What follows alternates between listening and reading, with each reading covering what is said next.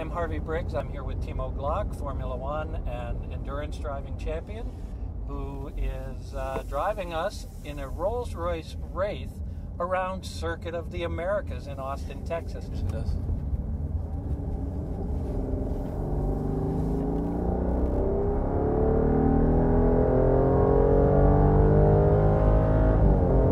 Timo, tell me about the car. It's unreal. It's unbelievable how smooth it is. It's just like flying.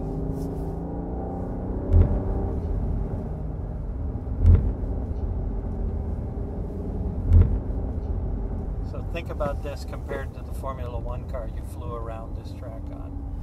It's definitely more comfy here. You don't feel even the curbs. It's like you don't feel it. You hear it, but you don't feel them.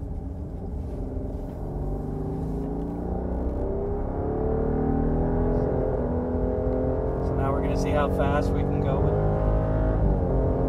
well over 130 miles an hour now. 140? 140.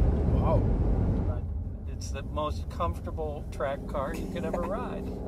It's definitely true. I mean, I never drove that comfy over a racetrack. It's just easy. Someone could serve us an espresso or whatever. That's right. Because it's a Rolls-Royce. Yeah, it's maybe somewhere it is. I'm sure there's champagne glasses or something for later.